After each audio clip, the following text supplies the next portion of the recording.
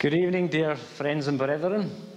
It's our privilege and joy to be here this evening to attend the Saturday night meeting of the Lewis Christain Conference, and it's our even greater joy to join together in worshipping the one and only living God in the name of Jesus Christ. And that is our privilege, and that is our love to do so. Just a few intimations before we begin. After the service, we'll be meeting in the church hall next door, where there'll be stalls from the Christian Institute, TBS, Sasra, and the Stornoway Christian Bookshop. So we hope to see you there, and Dr. Smith and his wife will be there, so you can get a chance to meet Dr. Smith and his wife and speak to them and ask them any questions that you have. So we're going to begin our worship by singing from Psalm 116. Psalm 116. You'll see the words on the screen there and on your flyer. I love the Lord because my voice and prayers he did hear. A while I live will call on him who bowed to me his ear. Of death the cords and sorrows did about me compass round. The pains of hell took hold on me. I grief and trouble found. Upon the name of God the Lord, then did I call and say, deliver thou my soul, O Lord, I do thee humbly pray. Down to verses 11 and 12. I said when I was in my haste that all men liars be, what shall I render to the Lord for all his gifts to me?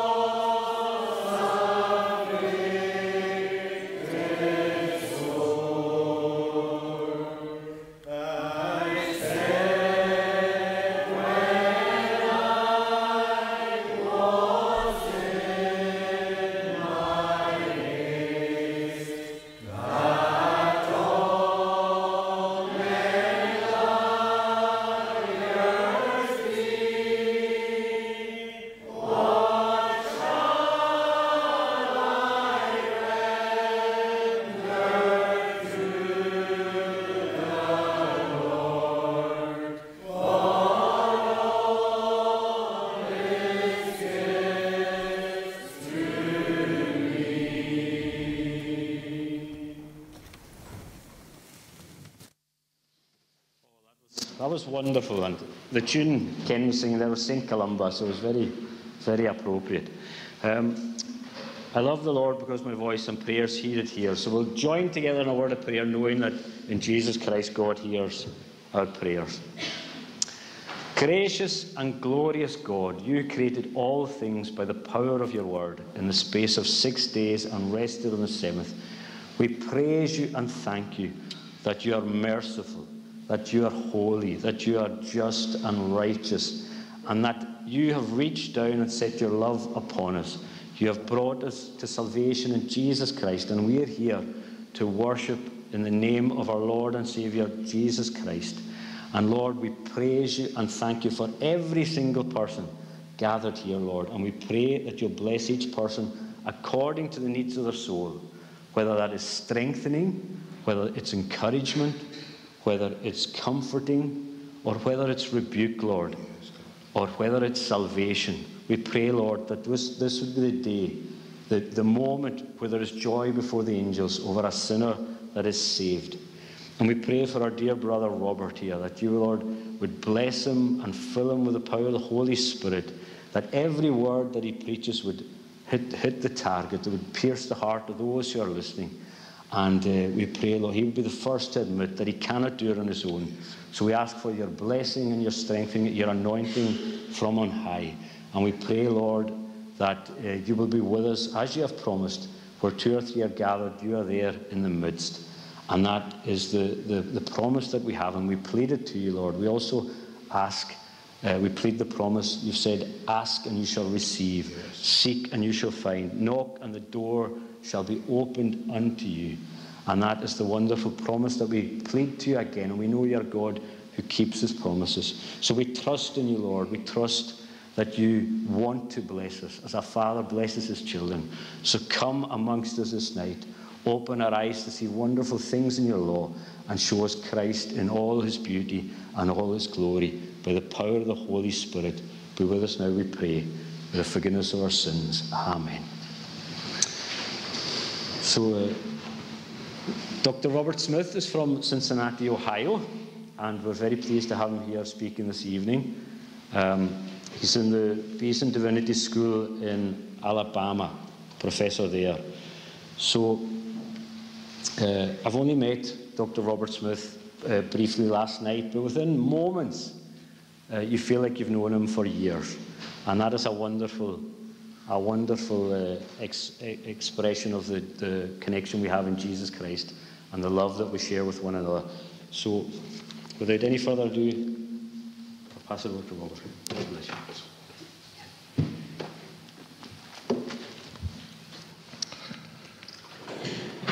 Even now, Lord Jesus, even now,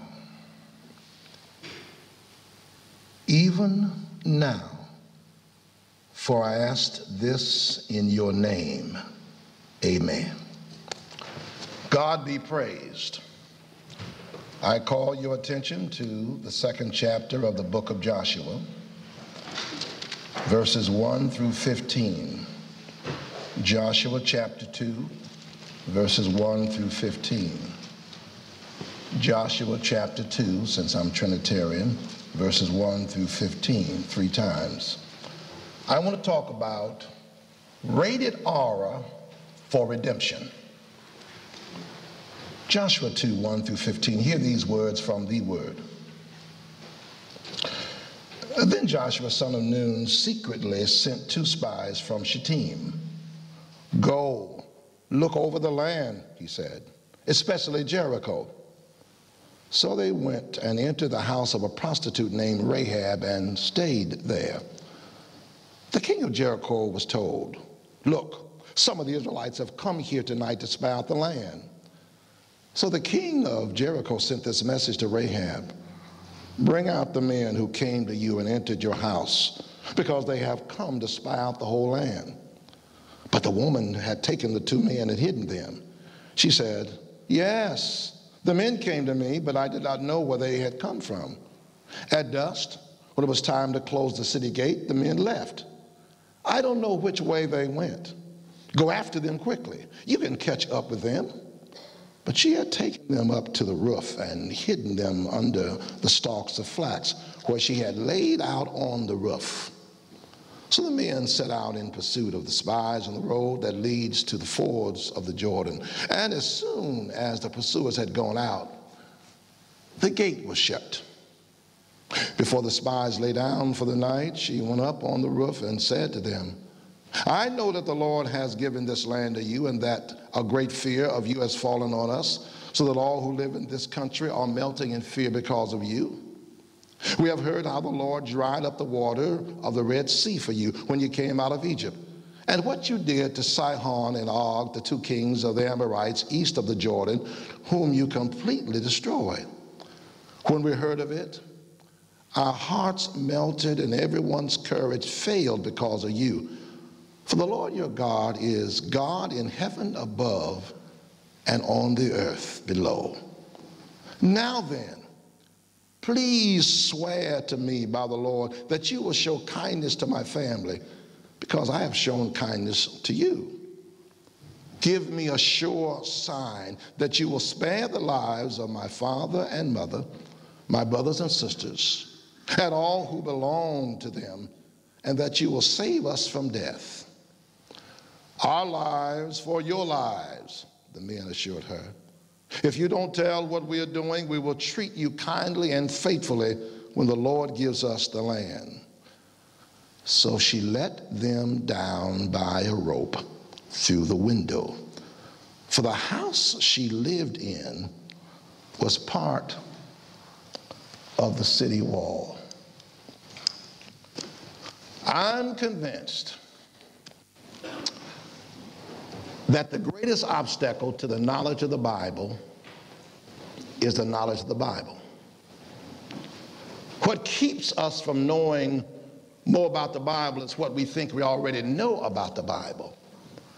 And therefore, the diamond of Scripture has been revealed to us in all facets. And there's nothing new to learn, particularly from a passage like this. Joshua chapter 2, verses 1 to 15. You hear it, and if you're not careful, you will say, I've already surveyed that teaching passage. I have already canvassed that teaching passage. In fact, I've already bought the territory of that teaching passage. I've taught it, I've heard it taught, I've preached it, I've heard it preached. There is nothing new that can be gained from it at all. This passage has become for some of us all too common, all too familiar, all too mundane, all too simple. So much so that God has nothing new to say to us. But I hope that you and I will take this passage and climb up into the cranium of Yahweh with it and stay there long enough so that the common becomes uncommon and the familiar becomes unfamiliar. The mundane becomes magnificent and the simple becomes stupendous. And we say to God, sing it over again to me. Wonderful words of life. Let me more of their beauty see. Wonderful words of life.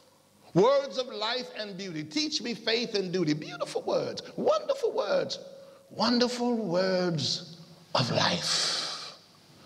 And this text opens with two spies on an espionage mission who cross the fords of the Jordan River and proceed to enter into the city of Jericho. And they go to the oldest profession in human history: prostitution, brothel housing. Rahab is the madame of this establishment. Rahab, the prostitute. For every New Testament doctrine, there is an Old Testament picture. The New Testament doctrine that claims our attention tonight is redemption. The Old Testament picture is Rahab, the prostitute. It's a dubious designation. It's one that she can't relinquish and even shake. In fact, even scripture seems to bind her to this dubious designation, Rahab the prostitute. There it is in chapter 2, verse 1. And these spies entered into the house of Rahab the prostitute. Chapter 6 of Joshua, verse number 17. Joshua says to these two spies, when the walls fall, make sure that you go to the house of Rahab the prostitute to rescue her and all of those in the house. Chapter 6 of Joshua, verse 22. These two spies do exactly that, and they rescue Rahab the prostitute and those who are dwelling inside of the house. And chapter 6, verse 25 of the book of Joshua, the Bible says, Rahab the prostitute and all that were in her house are spared. The Old Testament won't release her from this dubious designation. Certainly there'd be some liberation and some freedom in the New Testament when this dubious designation will be released and relinquished and will fall away from her. And when we enter the book of James, the letter of James, chapter 2, verse 25, James says, Rahab, the prostitute, was considered justified, considered righteous because of what she did. For she gave lodging to the spies and sent them in a different direction. Well, maybe we can get some help from Hebrews chapter 11, the hall of faith, the heroes and heroines of faith. Chapter 11 of Hebrews, verse number 31. By faith, Rahab, the prostitute, did not perish with the disobedience, for she welcomed the spies. Every time she's mentioned, it's Rahab the prostitute. I find it interesting that as we read scripture, we tend to associate people with their past, and we never allow them, even as we read it, we'll never allow them to be forgotten in terms of their past, and oftentimes forget what God has done for them in their present and will do in their future. It's Jacob, whose name means trickster, supplanter, wrestler. And he wrestles with a divine presence. It could be a theophany or Christophany, presence of God in the Old Testament in human form, presence of Christ in the Old Testament before Bethlehem in human form. And he's changed. Chapter 32, verse number 28. He's changed. His name is no longer Jacob. It is Israel. And Israel means God fights. But we still think about him in terms of Jacob. We call him that. And in 2 Kings chapter 5, verse 17, Naaman the leper says, I will no longer offer up burnt sacrifices and offerings to any other god except the Lord. But when we refer to him, though he is now cleansed, we call him Naaman the leper. Or Mary Magdalene in Mark chapter 16, verse number 9. She has had 7 demons cast out of her, and Jesus has appointed her as the missionary who will deliver the message to the disciples. Tell my disciples and Peter that I go before them to meet them in Galilee. But when we refer to Mary, we call her Mary Magdalene, the one of whom Jesus cast out 7 devils. Or Zacchaeus in Luke chapter 19, verse 9. Yes, he was a swindler. Yes, he betrayed his Jewish brothers. Yes. But in verse number 9, Jesus says, you are now a son of Abraham. Or we call Thomas Doubting Thomas. But we hear him say to Jesus in John chapter 11, verse 16, let us go and die with you. It doesn't sound like fear. It doesn't sound like cowardice. He's willing to die with Jesus if necessary. And there are in all of us here a past some things that we are ashamed of and regret. And I want you to know, the blood does not cleanse most of our sins. The blood cleanses all of our sins. My sin, oh, the bliss of that glorious thought. My sins, not in part, but the whole, nailed to the cross, and I bear it no more. Praise the Lord, oh my soul. They're gone. We are redeemed. We've been washed in the blood of the Lamb, and we don't have to worry about dubious designations. They are gone. Rahab, the prostitutes.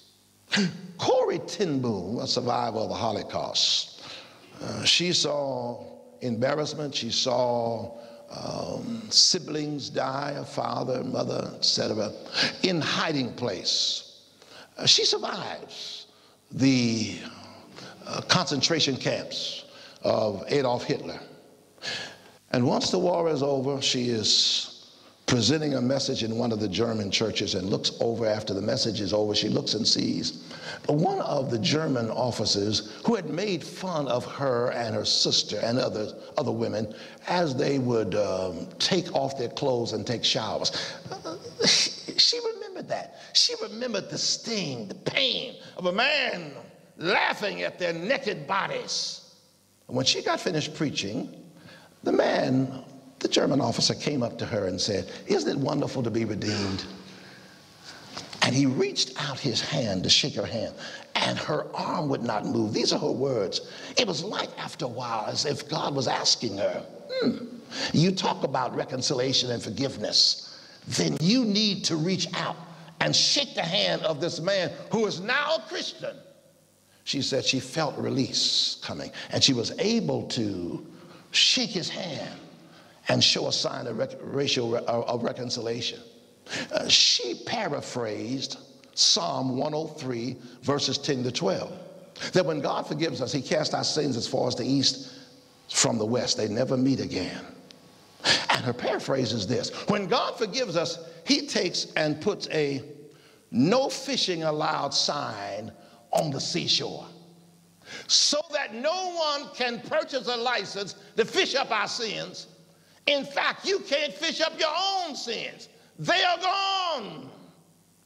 Thanks be to God for redemption that he has purchased at the cost of the blood of his own Son, who was raised from the dead by the Holy Spirit in the writings of Paul in Romans chapter 8, verse number 11. You may not know this name.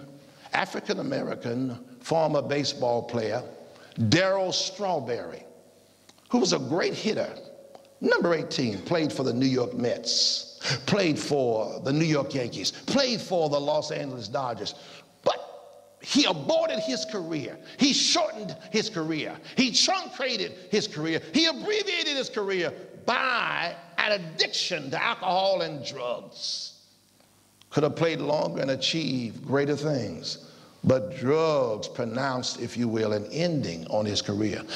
I have been in ministry with Darryl Strawberry. He's a Christian. And the motto of his ministry is this: make your mess your ministry.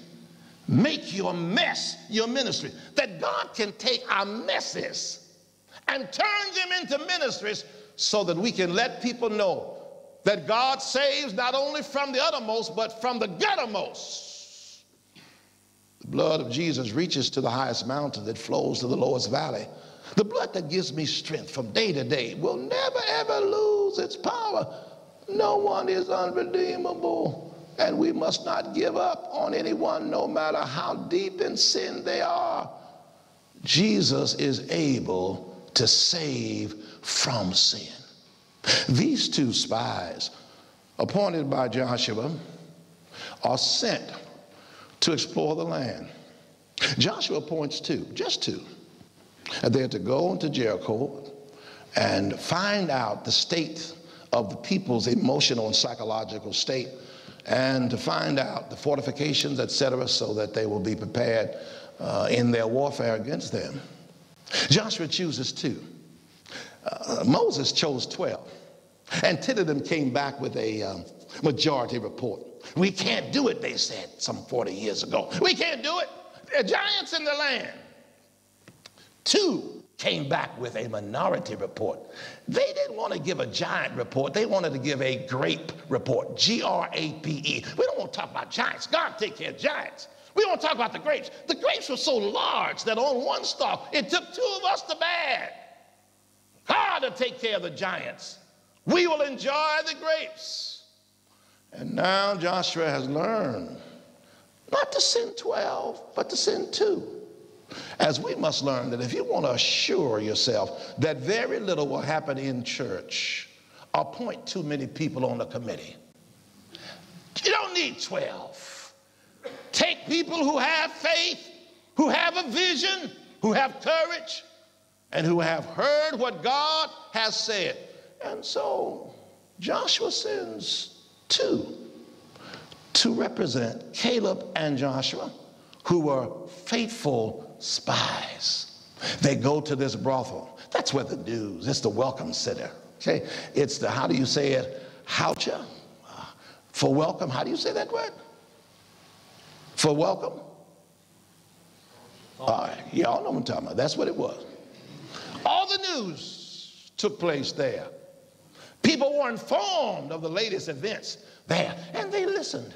They wanted to be incognito. They wanted to be unknown.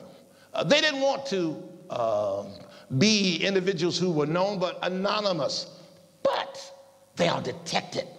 And the king gets word of it, the king of Jericho, and sends members of the JPD, the Jericho Police Department, if you will, there to talk to the Madame Rahab.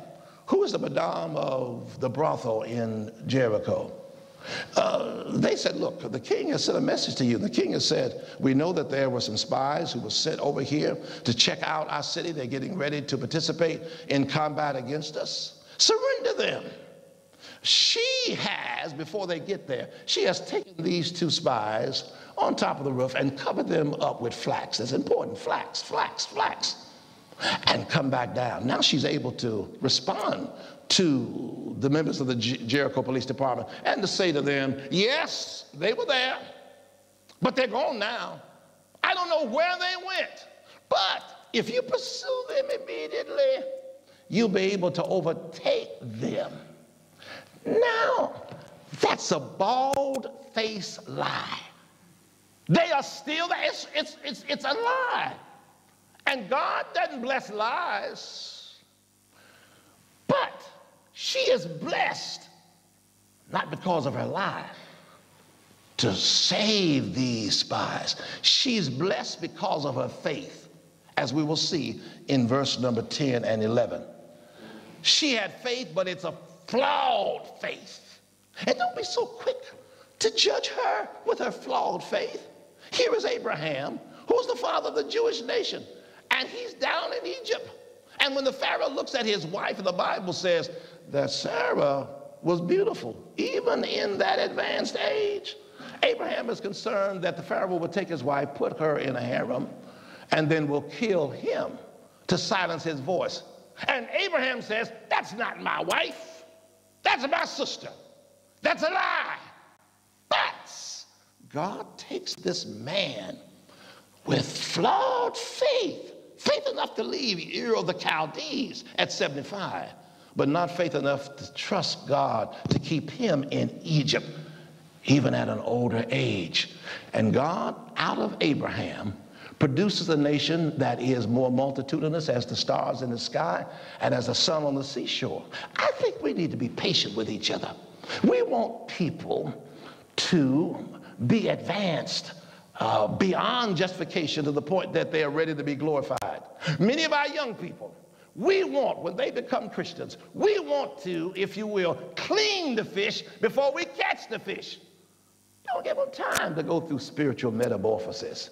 Don't give them time to develop. All you need to do is just look back at your life and you will see that you needed time to shake off some things and to grow into the image of Jesus Christ himself as we are experiencing sanctification.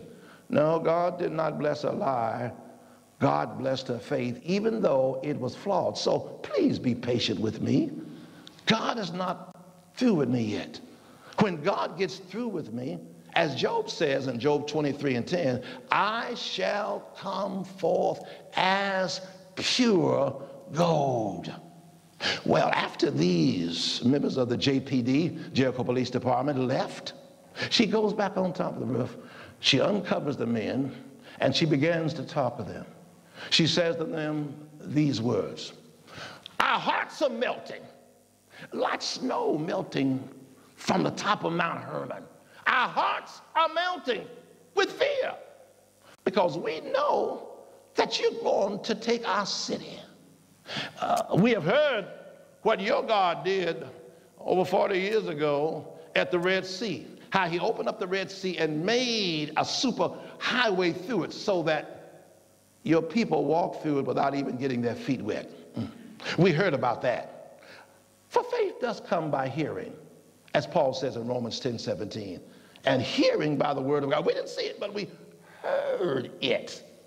And then more recently, we heard how your God fought for you in defeating Sihon and Og of Heshbon and Bashan. And so therefore our hearts are fearful. Plus, verses 10 and 11, I know that your God is sovereign. He is the God who is in heaven ruling and on earth ruling. He rules heaven and earth. We cannot defeat you. We know that. And therefore, she says to them in terms of bargaining, remember, her faith is flawed. I have saved your life. I have not let the members of the JPD know where you were. They are out looking for you, and you're here. Now, since I've spared you, what will you do to spare me and my family? What will you do to protect us when you come to our city and the walls come tumbling down, so to speak? And they say to her, here is a sign. If you gather people of your family, since you have a mother, father, sisters, and brothers, and they have others, all of those folk who will be in your house, under your roof, whenever the walls come down, and no one knows that, then they will be safe. Take this scarlet rope and hang it out your window so that the house will be under divine protective custody when we make our way to demolish and destroy your house. But if you or any of the members of your family take and divulge this information, then the blood will be on your own heads. But otherwise, you are protected from that. Well, they took and they left and went back to tell Joshua this great report of how the people understood that they could not win because God is sovereign and God is already victorious. The scarlet rope is figurative, respectively, of the Passover. Because in the Passover, those individuals who were in a house where there was the blood of the Passover lamb smeared on the doorposts and lintels of the houses, the death angel passed by. So it's reflective of the Passover in the past. The perspective look is a reflection of the anticipation of the Passover in Jesus' day. The communion service, the Lord's Supper, the Eucharist, where Jesus will take and drink and will eat bread and say to the disciples, do this in remembrance of me. But it is also anticipatory of the marriage supper of the Lamb. In Revelation 19, verses 7 through 9, Jesus has already said in Matthew 26, verse 29, I will not drink of this cup with you any longer until, that's future, until I do it in my Father's kingdom. And at the marriage supper of the Lamb, in Revelation 19, 7 through 9, there we will gather, the church triumphant and the church militant will gather to commune with our Lord and to give him praise for redemption and for victory. This woman is one of the great heroines of Scripture. She's an unlikely hero. Who would think that God would take a prostitute and use her as an instrument for the deliverance of his people, we would have written her off. Number one, she's a prostitute. Number two, she's a woman. I want you to know, God doesn't write you off. God takes you where you are and moves you to where he wants to take you. Our hope is only built on Jesus. Our hope is built on nothing less than Jesus' blood and righteousness. We dare not trust the sweetest frame, but wholly lean on Jesus' name. On Christ, the solid rock, we stand. All other ground is sinking sand. She's one of the great heroes or heroines of Scripture. Some may ask, well, you know, she took quite a chance by, if you will, cooperating with these two spies in the espionage mission. She could have lost her life and lost her family. I think it's the wrong question to ask. What could she have lost? The right question is, what did she have to gain? She's already admitted we're going to lose. God has put us on his docket for destruction. It's not what she will lose. It's what she will gain. Paul, in reminiscing about his life, he said, those things that were gained to me, I counted loss. I know that I was a Pharisee of Pharisees. I know that I come from Benjamin, the tribe from which the first king came from. I know I had renown, and I had notoriety and all that. But the things that were gained to me, I kind of lost that I might win Christ. So Jim Elliot is right as he reminds us. He meets his end in South America among Indians that he and others were witnessing to. He is no fool who gives what he cannot keep in order to gain what he cannot lose. Who gives what he cannot keep. Can't keep his life. To gain what he cannot lose. Eternal life. Can't lose that. And here, this prostitute that will be transformed takes the risk, not about what she will lose, but about what she will gain. I thank God for long suffering and for divine patience. This is an evangelistic text. Look how long Rahab has to witness. She sends these two spies out. She says, now you take and leave. And they go out. And how do they go out? Because chapter 2, verse 5 says at dusk, the gates are closed. Chapter 2, verse 7 says, the gates were closed when the pursuers of these two spies left.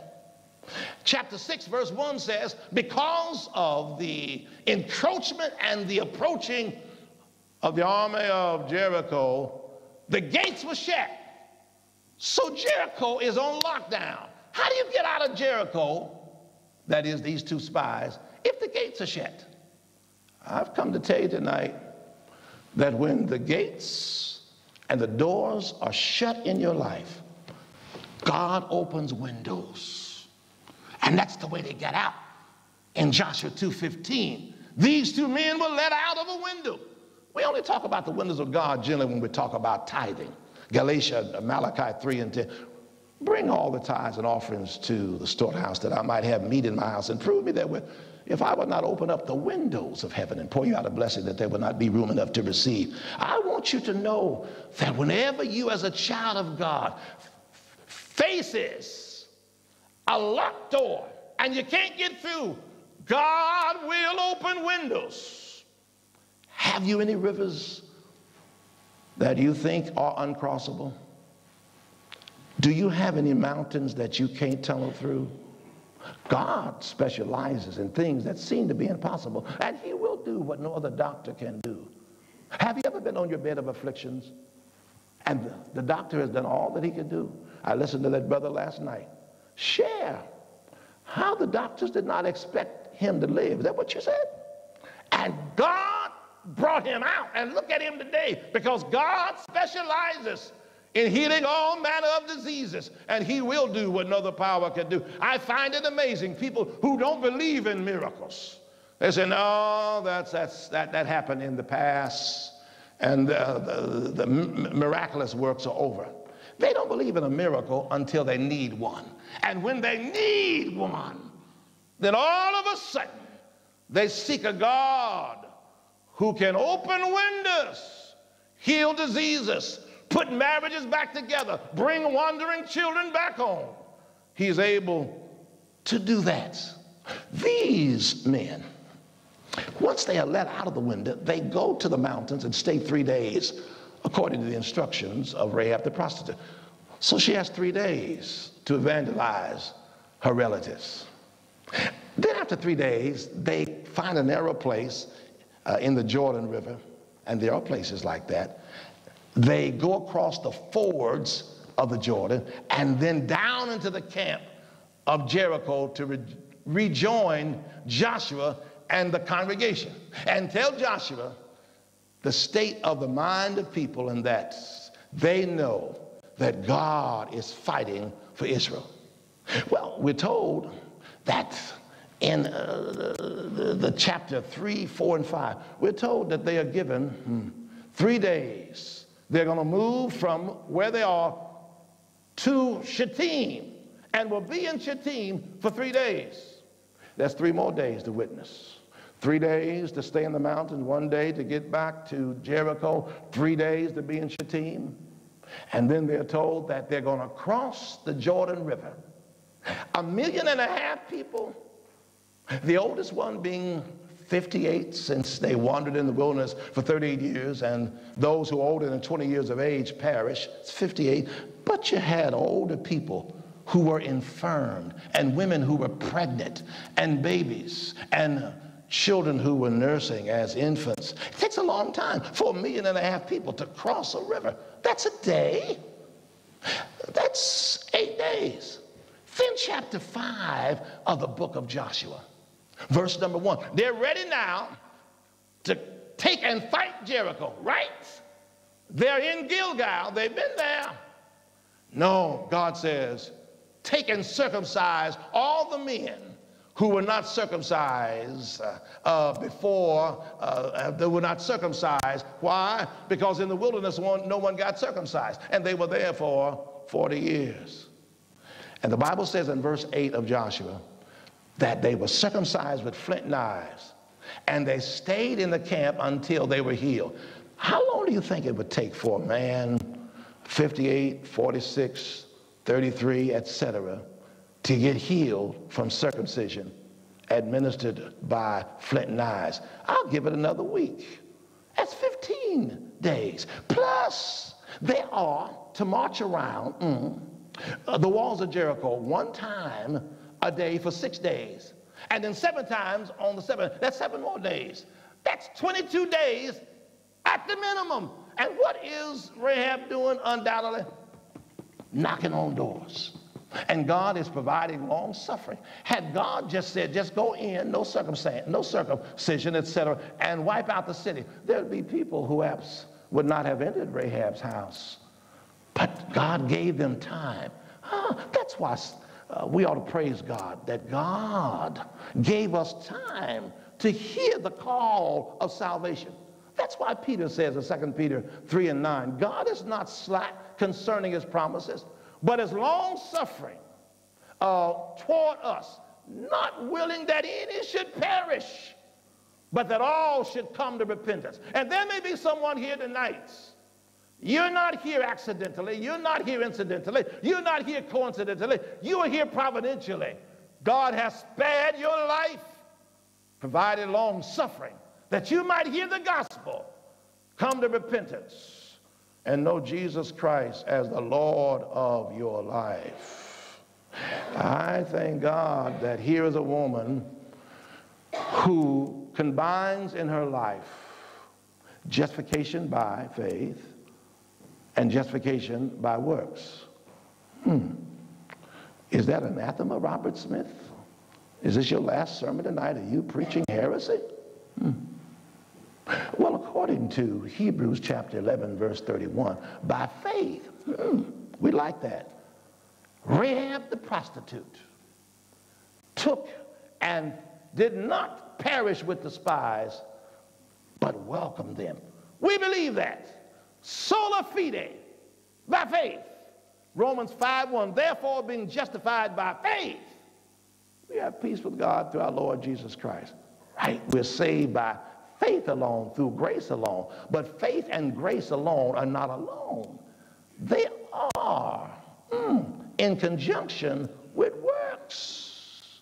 And so James writes in James chapter 2, verse 25, Rahab the prostitute was justified or considered righteous by her works because she gave lodging to the spies and sent them a different way. Well, who's right? Who's wrong? Are these two titans fighting against each other, Paul or whoever wrote Hebrews and James? No. Paul, of course, believes in justification by faith. It is Romans 5:1, etc. They're both right. It's sequence. It's the indicative preceding the imperative. It's who I am that moves me to do what I do.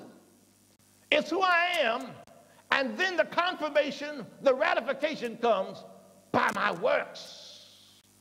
John Calvin knew exactly what he was saying when he said this: good works do not produce salvation. Salvation produces good works. Good works do not produce salvation. Salvation produces good works. So much so when you get saved, you get the can't help it. It's what Peter and John were saying in Acts chapter 4, verse 20. We cannot help but to speak the things we've seen and heard. It's what Paul is saying in 2 Corinthians chapter 5, verse 14. The love of Christ compels me.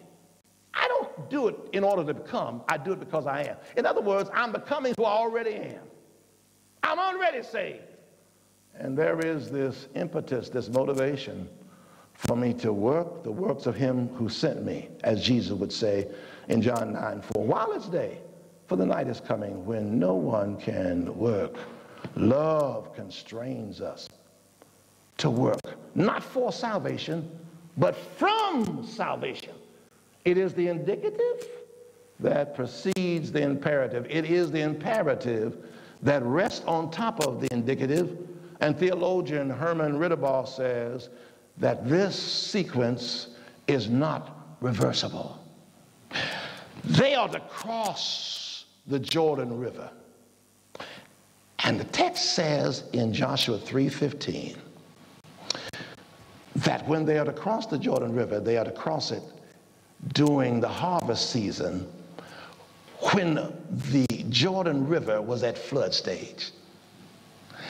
That just seems, humanly speaking, so illogical. Why would you want us to cross the Jordan River and the Jordan River is overflowing its banks? Why don't you wait until the waters subside? God is not logical. God is supralogical. Isaiah says in Isaiah 55:8-9, his ways are not our ways. His thoughts, your thoughts are not our thoughts. As high as the heavens are above the earth, so are his ways higher than our ways, and his thoughts are higher than our thoughts. And they are to cross the Jordan River, 1.5 million of them, when the Jordan River is overflowing its banks. But they have to do it during harvest season. They cross over. They eventually, in chapter 5, verses 10-12, they eventually have come to a place that after circumcision is over and they've celebrated the Passover, which they had not done for 40 years. They're able to do it because they needed some unleavened bread that was roasted grain, and they have it because it's harvest season now. And the Bible says that the manna stopped that had been falling down for 40 years. Manna stopped. And verse 11 and 12 says that they ate of the fruit of the land for a whole year. Had they crossed at another time, no harvest, nothing to eat. But now that it's harvest season, those Jerichoites have left their olive yards and their gardens and the vegetation, squash, potatoes, peas, things like that. And the children of Israel spend the rest of the year eating it. That's exactly why. Joshua will say in Joshua chapter 24, verse 13, that God gave us wells that we didn't dig, and houses that we didn't build, and olive gardens and other vegetation that we didn't plant. We crossed the Jordan River at harvest season when the waters have flooded its banks, because God was setting us up to bless us. You think God has made some incredible demand on your life, and you don't realize that he's done it because he wants to take you across the Jordan to set you up to bless you. You think he does it to bring you down. He does it to provide for you. So go on. Don't put God in a box. Don't try to measure God's decision. You can't do it. Trust him and know that God will allow you to go through. Incidentally, it didn't make any difference anyway, because God made a highway in the Jordan River, allow you to get to the other side.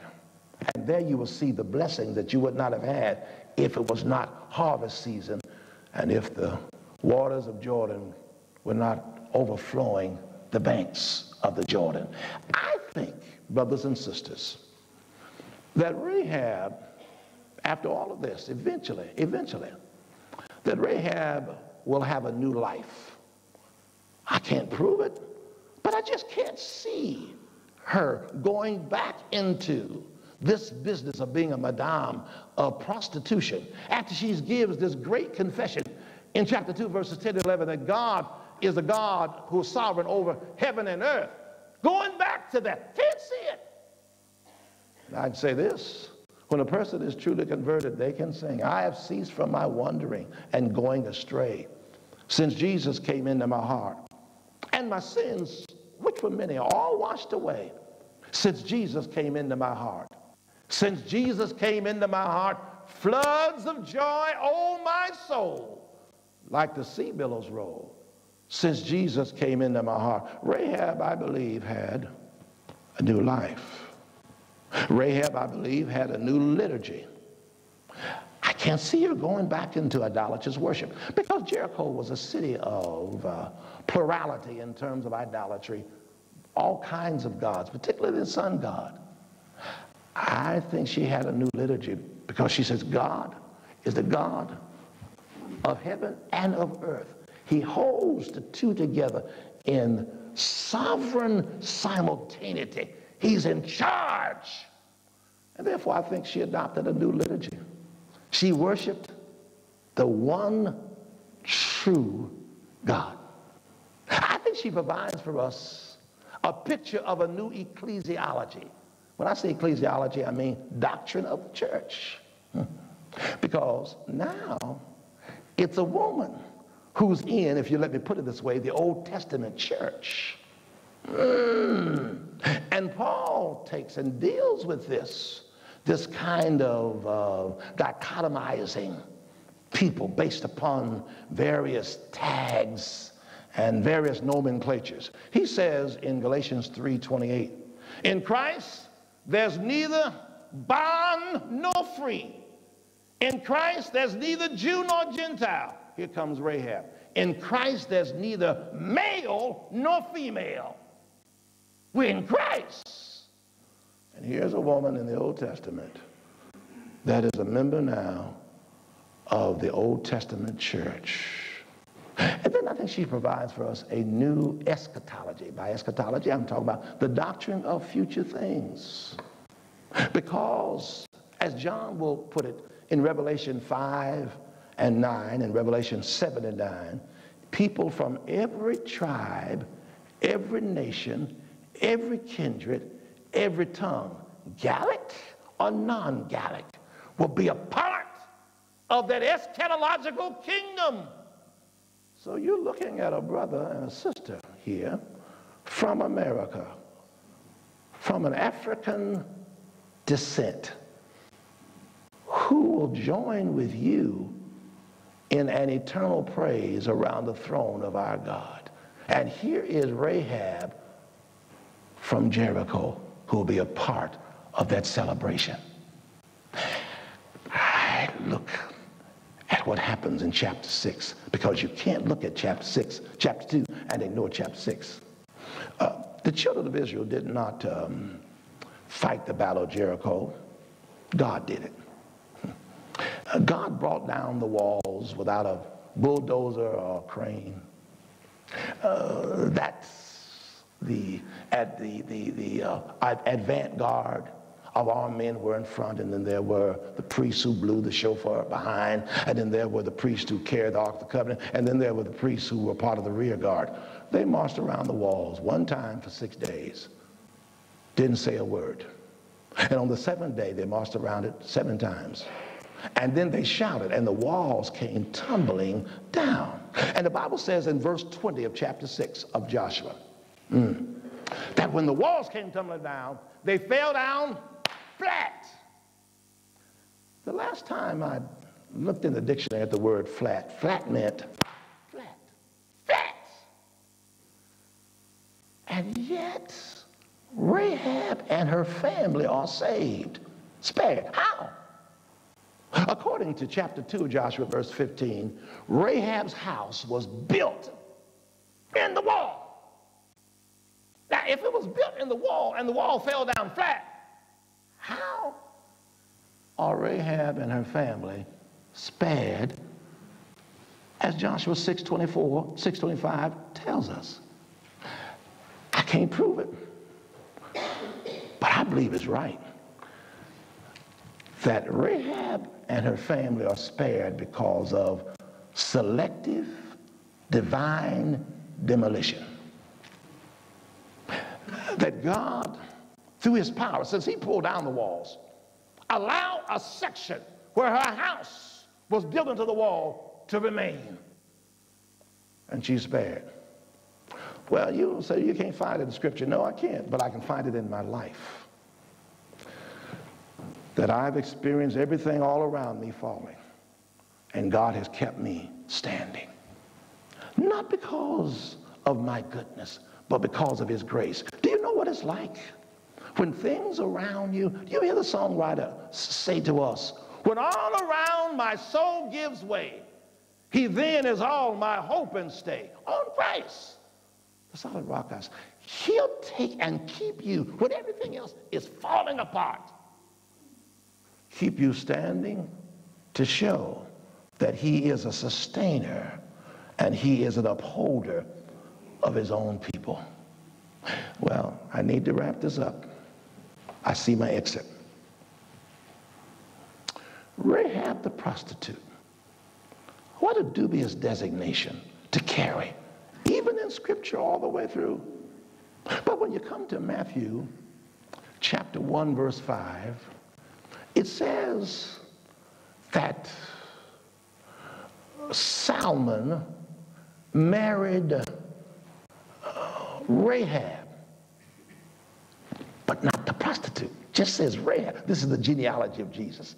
The only time the dubious designation drops is when Rahab is mentioned in the genealogy of Jesus, associated with Jesus.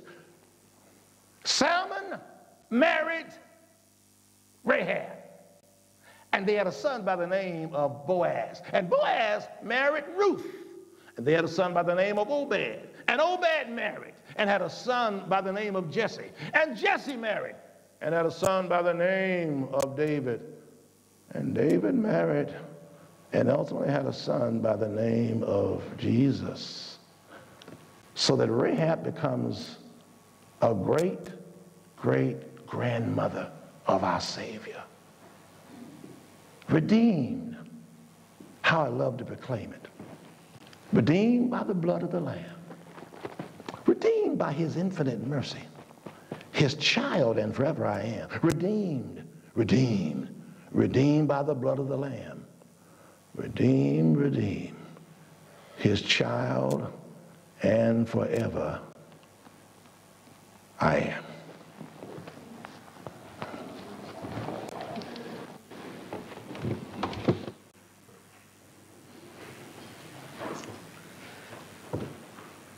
I think you'll join with me in thanking God Almighty, Solid Deo Gloria, for that wonderful message we heard there.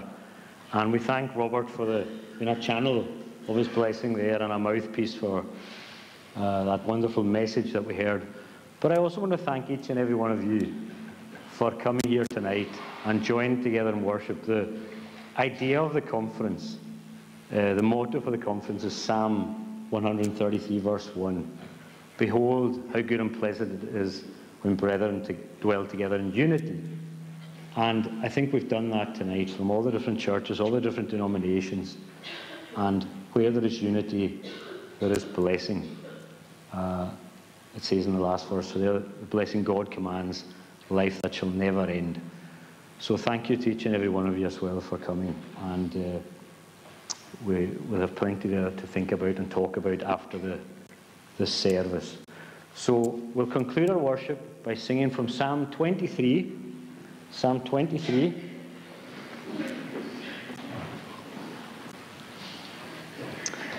And these well-known, well-loved words, the Lord's my shepherd, I'll not want. He makes me down to lie.